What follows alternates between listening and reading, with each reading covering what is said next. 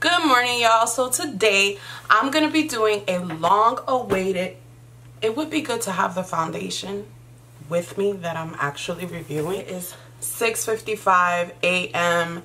and I figured I'd do this foundation review and wear the foundation throughout the day and see how it works. Doing the Makeup Forever matte velvet skin. So this foundation retails in $38 and it comes in about, I want to say like over 30 shades.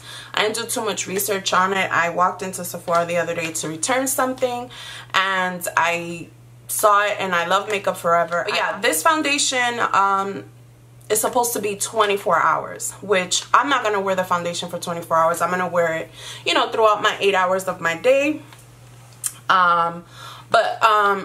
Let's get into the details of the foundation. So this says that it's supposed to be 24 hour. It's supposed to have that second skin feel.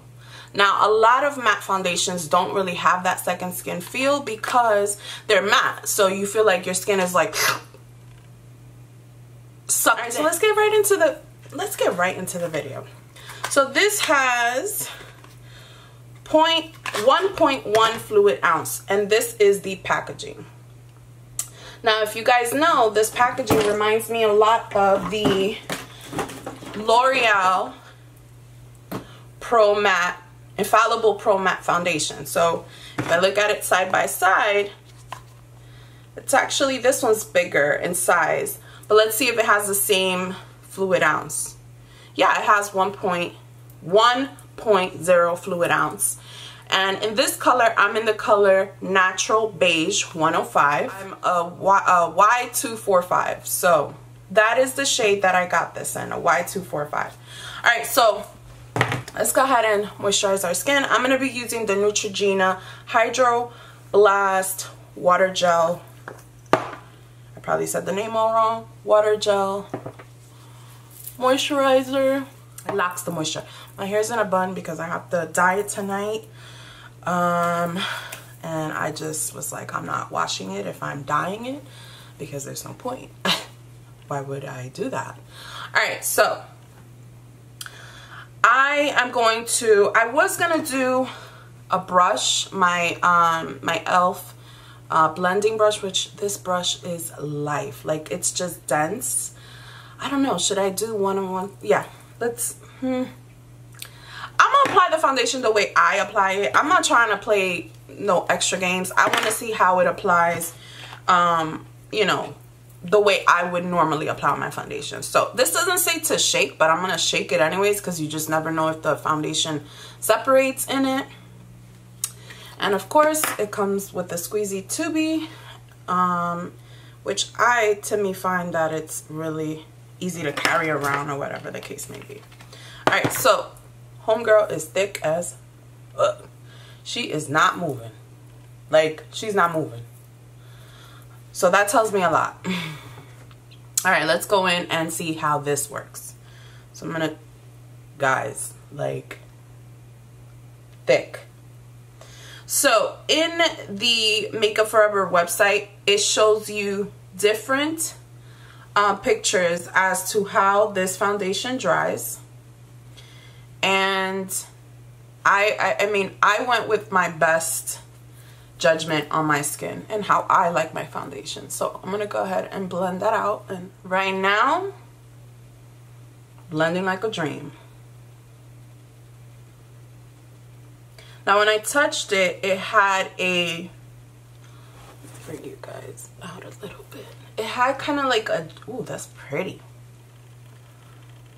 I don't like foundation under my eye because I conceal. So I think I have the right shade right off the, a little lighter than my shade. Well, it hasn't set, but right off the bat, it's just like smooth coverage. And my forehead will always be darker than the rest of my face. I don't know why, but that's just how it is. And the sponge that I'm using is the Eco Beauty Blender. It is my my favorite beauty blender next to the regular beauty blender. All right, so again, so it's not looking cakey. It's not doing that matte thing that the Infallible Pro Matte does, that it's like it sucks the life out of your face. But I want to say that it does look semi-matte. Okay, so let me do the rest of my face.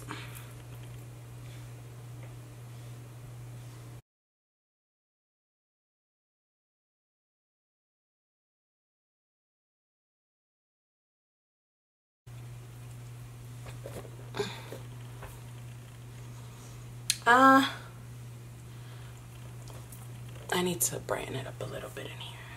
Let's adjust the lighting. Okay, perfect. All right, so right now my skin is looking flawless. In person, it is looking flawless. I'm gonna add a little bit to my neck area because, as you guys know, if you've watched my videos before, I like to bring my foundation down my neck because I like to blend it, and because I have discoloration in certain areas. I'm a hairy beast, so for those Hispanic women out there, sis, I'm with you. Alright, so this is what the foundation looks like. It's still drying because I still feel it kind of wet. This is what it looks like. Obviously, I don't have concealer yet. I don't have anything on yet but the foundation. So I'm going to bring you in so you guys can see. You can still see some imperfections on my skin. It's not like, woo, it's not like OD. I mean, my forehead looks flawless, obviously. To me, it looks flawless. My beauty mark is a little bit covered up, not completely. I have some beauty marks here, and I still have some pimples here. So I personally, I'm okay with this coverage. Because I don't like to feel like I have OD foundation. Right, so let me go ahead and do the rest of my makeup. Is this still recording? Yeah, I'll do the rest of my makeup and I'll come back with my final thoughts. I completely finished my makeup, just a little soft glam. I use the Perception, shit, it's time to go. I use the Perception palette by Makeup by Shayla with ColourPop. On my cheeks and my bronzer, I use the Hoola bronzer with some Luminoso. To conceal, I use the new Studio Fix 24-hour concealer. Just trying it out today. I should have incorporated that in the video, but let me know if you want to see a video on how it looks. Just a little slight highlight, nothing too much. I use the what did I use? The Jeffree Star Skin Frost Eclipse, that thing that he did with Manny MUA, and that's pretty much it. Oh, for my lips, I use the NYX Butter Gloss, which is, this is like my hands down favorite lip gloss. I use this one, and my other favorite is the Butter Gloss in the color Peach Crisp, which, let's add a little bit because we have a little peachiness going on in the eyes. So pretty. Yeah, so these two are my go-to. I have two in my kit, two for my own use. Bomb. And for my cheeks, I already told you guys I use Luminoso. So yeah, thoughts.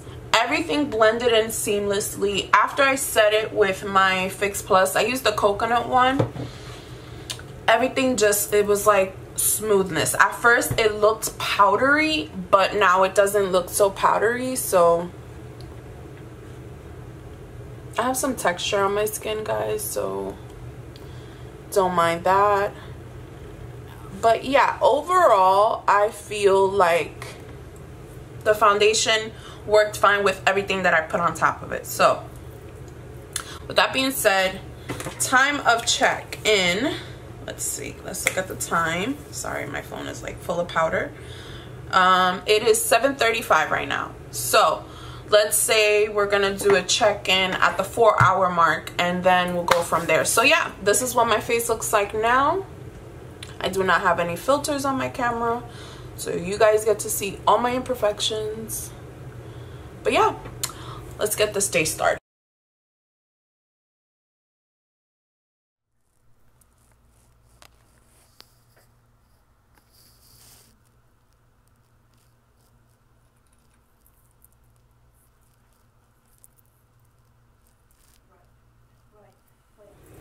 What's up, y'all? I'm back. So, final thoughts. This is what the foundation looks like after, let's say, it's 6:53 right now. Yeah, so it's 6:53, and I just got home from work. So, come on, adjust to the light, bring it to me. Okay.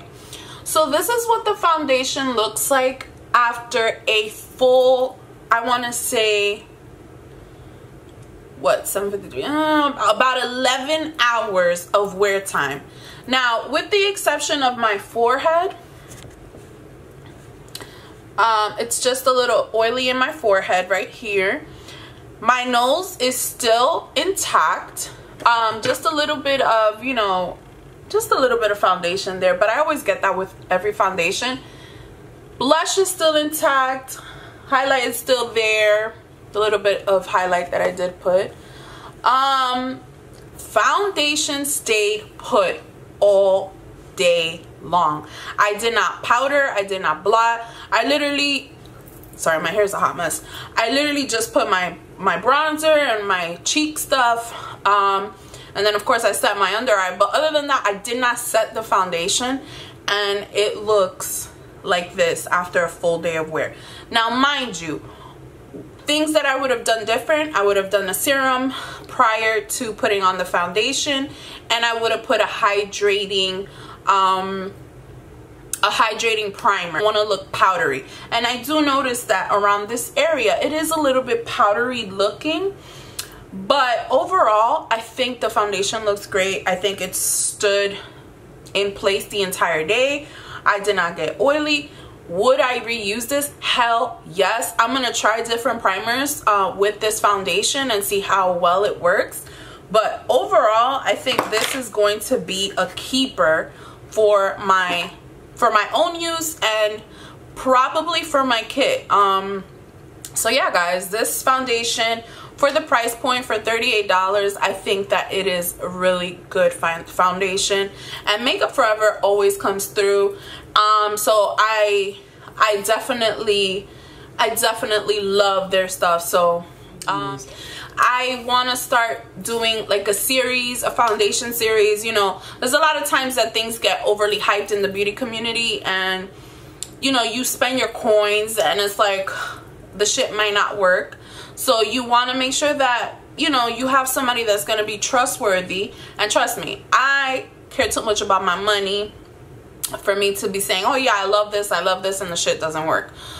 Because I'm going to return it. Like, that's how I am. Like, no, I'm not trying to talk bad about any brand, but like the Huda Beauty, it didn't work for me. I attempted to do a review. I didn't like the foundation so much that I was like, ugh, this looks trash. Like, it was just too much. It was too heavy on my skin, too oily. The fragrance was too much. I personally did not like it. But then again, that's something that could work for you guys. But yeah, let me know if you like these types of videos, these wear videos, so you can see the actual foundation do its thing, progress through the day. Because I can put up a foundation on all day, and first off, when it first goes on, it could be beautiful, but then throughout the day it could easily break up on you and stuff like that. So you want to make sure that when you purchase something, that you actually purchase something that's going to last you throughout the day. So with that being said, thank you for watching, and again, I will be reviewing more foundations for you guys. So just hit that like button and share, because it helps me out. All right, thanks guys, see you soon.